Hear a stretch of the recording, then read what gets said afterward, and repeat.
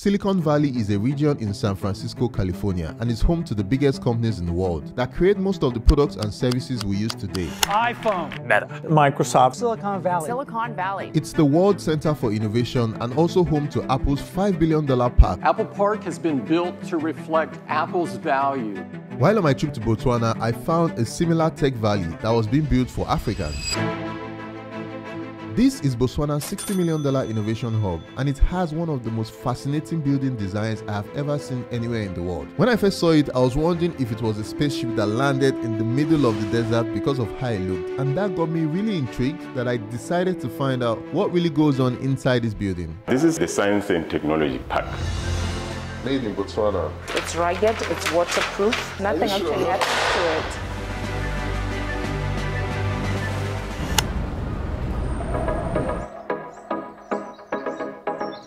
What's Botswana Innovation Hub? Botswana Digital and Innovation Hub is a national innovation agency established by government to facilitate innovation in Botswana. We also work with other groups such as the academia, the research institute, to support our startups for development of innovative solutions or technologies. Why was it important to set this up? This park actually was set up as a platform or catalyst for business growth, for supporting innovation activities, basically to bring together all innovators within the ecosystem so that they can collaborate and work together for development of new products and services. When you say bring together people in the ecosystem, are you just talking about people in Botswana, or is it for the whole of Africa? It's actually for the whole of Africa. Obviously, we'll start with Botswana, and once they've come up with the product and services, then they can always collaborate with other innovators within Africa as well as the global community as well. Just coming in here, I noticed the building looks like a spaceship. And I also heard that the building is similar to what they have in Silicon Valley. Was that intentional? Yes, this was actually intentional. If you look at it very closely, it somehow resembles the Okavango Delta, which is one of the prominent sites here in Botswana. So yes, in terms of the design, it was very deliberate to bring together the innovative community, the ecosystem, just like the Silicon Valley, for development of unique product and activities. This building is so remarkable in its design as the roof has large overhangs to passively shade the building and protect it from the heat of the desert. Its color and design were also inspired by the sand dunes of Botswana, which makes it blend in perfectly with its environment. This is a 57-hectare plot. In the middle is actually what we call the Icon building. This is the building that was constructed by BDIH. This is available to all startups as well as well-established tech companies. Around the Icon building, we have got about 42 plots that are available to investors. Obviously, those that are in the tech and innovation space, so they are welcome to come and set up here. We want really to create a community of innovators where there can be collaboration, where all these players can actually come together to basically develop solutions for Botswana as well as for Africa. Botswana has managed to push aside Morocco and South Africa and lead Africa in the investments list. Where is this place that we're going at? This is the Science and Technology Park for Botswana. These are like offices in front. Yes, these are offices, but these are really for our startups. We are just waiting for the other section of the building to be completed, and then we'll migrate all these offices there. This space then will be available for all our startups. We'll see how we finish it so that it can be very conducive and welcoming to those that will want to come and sit here. Again, we'll provide amenities, broadband, so that they are able to come up with those products and services. We have got several startups that we are supporting, obviously in different sectors. We bring them all here, we provide them with free internet, we provide them with amenities so that they can develop those ideas into something that is tangible, a prototype if you want to say. While I was here, I also met some of the startups to see what they were up to. We are an original equipment manufacturer, meaning that we get components and we assemble them. And we do consumer electronics, meaning that anything that has a motherboard, we actually assemble. We are not only just an aspiring Pan-African country, but we've been leading, especially in state-of-art consumer electronics. What has it been like building your business in Botswana? You know, we've been trying to do like software solutions that are business to customer, and we found that, you know, they don't really pick up because there are not a lot of people, like you're saying. So we just focus mainly on business to business type of solutions so far to survive.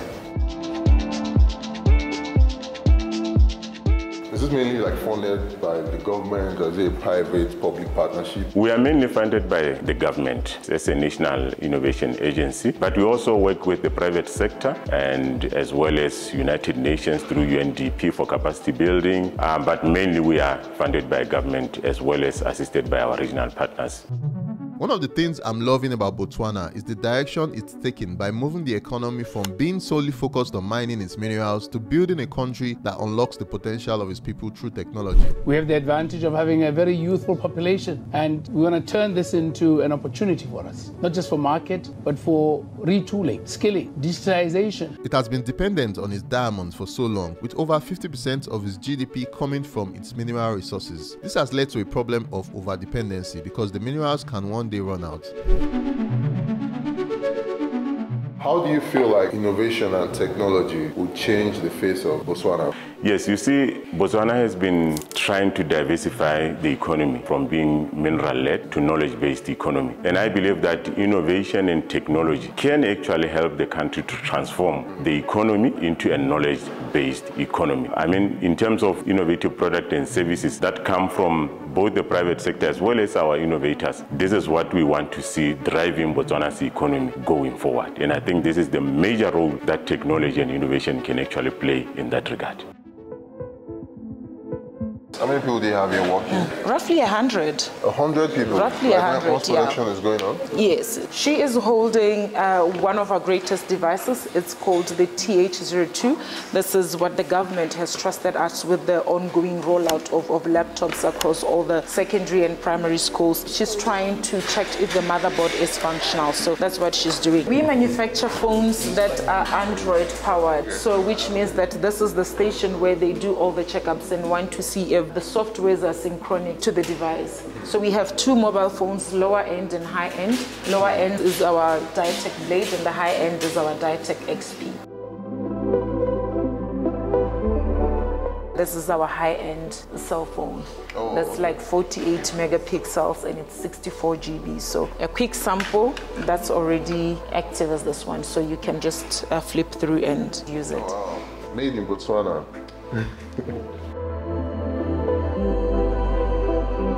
What's the plan to scale going forward? So we're starting right here at home, addressing the problems at home first, and then we're going to try and scale them out to other African countries that are experiencing the same sort of issues. So we plan to, you know, develop this solution, get it up and running in Botswana, and then we can talk to other countries, show them what we've done here, and hopefully they'll be able to adopt the same kind of systems, and we'll build it for them. Right here we have the TH02. This is currently ongoing with Botswana government, but then we decided we shouldn't only cater for the government. We need to find a way to cater for private schools. So this is what we came up with. It's rugged, it's waterproof, it's dust proof, and this is solely designed for kids because you know how kids can actually drop it. From this height, nothing actually happens to it, you know. So yeah. Can you open it back again? Let me see. Yeah, oh, nothing wow. happens, and nothing happens to the screen as well. So yeah, that's the beauty of it. That's why it's a rugged laptop. What are this? This is a station where we put our television after assembly. This is where testing goes on. We need to check like its compatibility in terms of Android. This is the station where we do our checkups. Production was done on the Diatech television. It's a very small TV, but we wish to also expand to even bigger inches and have our TV smart and Android powered. So very soon we'll have production for that one. This is our fridge. I don't know what to call it, but this is a spectacular product that we have. It's very beautiful, and some people will say it's a SMAG. It's not a SMAG, it's a Diatech. You know, it has similar features, yes. Yes, so this is... Is this drink for us? Yeah, you can have drinks. You can have drinks. Oh, wow. This retails for 14,999. It's a very beautiful fridge.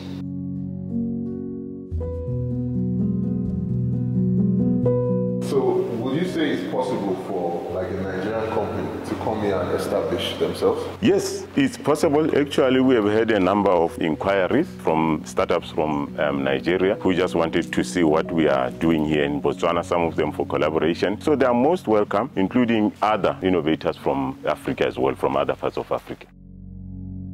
What's this called? Yeah, this one is called an amenity garden. We actually have two of them. There's this one and there's another one that side. This space is also available for functions and other activities that we want to do within the park. But remember, the objective is networking as well as collaboration. So we don't want them to be confined into their offices. You can just take a walk, come up here, sit wherever to just think and come up with those ideas. What are the kind of investors you're looking at? You know, there's small scale startups, there's bigger startups. So who are the kind of people that you're looking to attract? Really, we are open to all our investors as long as you are in the technology and innovation space. If your technology or a solution is one that will really disrupt the way in which we work, you are most welcome here. Even multinationals, big companies, they are also welcome to come and invest within the park. How much does it take to get like a piece of land here? Like I said, there are many plots around here. It will depend on the plot size that you want. Most of them are going for market rate, but we also have an industrial side where the rates are actually far, far lower. This will be about $30 or so per square meter, yes.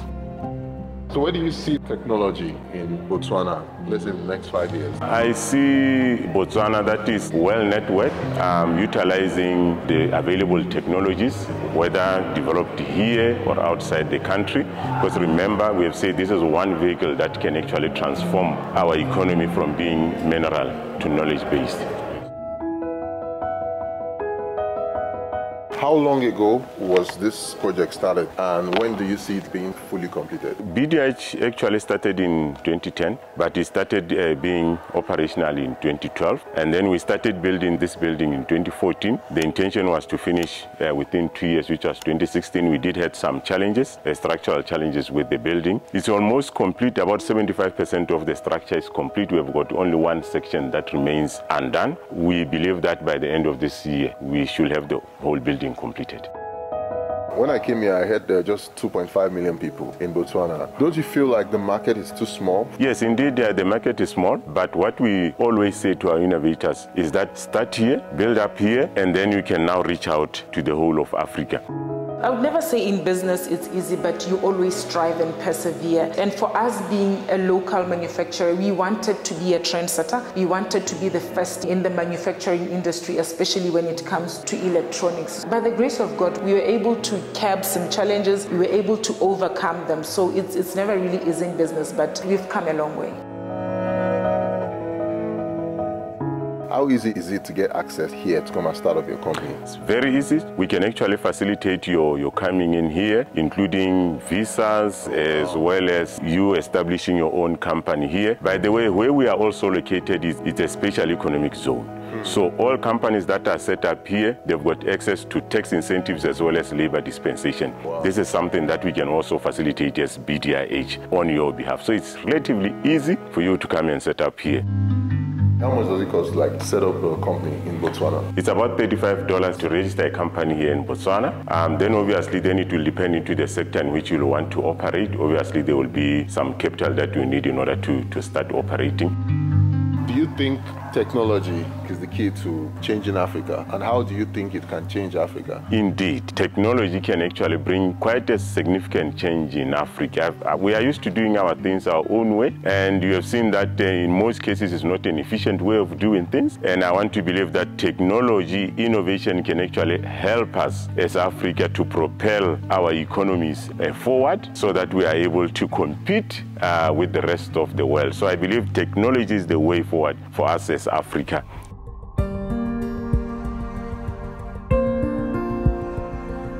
What's your advice to a lot of young people across Africa who are interested in technology? My advice is that there are many opportunities that are available to our young people. They just need to sit down, reflect on what they want to do, and obviously then approach entities that can actually assist them, not only to set up, but also to mentor them as they develop their product and services. There's a huge market in Africa.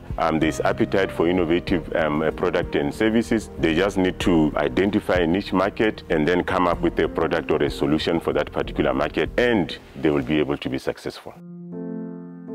Botswana Digital and Innovation Hub is here. It's available to all innovators. Feel free to contact us, to engage us, and we'll facilitate those engagements so that that product or that service that you have developed out there can actually come and benefit us here in Botswana as well as Africa as a whole. You'll see the links in the description below, so just check it out if you want to contact them. I believe Africa is the next big growth market in the world, and it's great to see countries like Botswana building themselves a seat at that table. If our increasingly mobile phone enabled population across Africa can direct more focus on technological production instead of consumption, it will lead to more digital jobs for us and will allow us to compete on a global scale. Africa is a continent of innovation and creativity, and I'm glad I'm playing a part in this by sharing this story. Hope you guys enjoyed the video. Thanks for watching. I'll see you guys on the next one. Peace.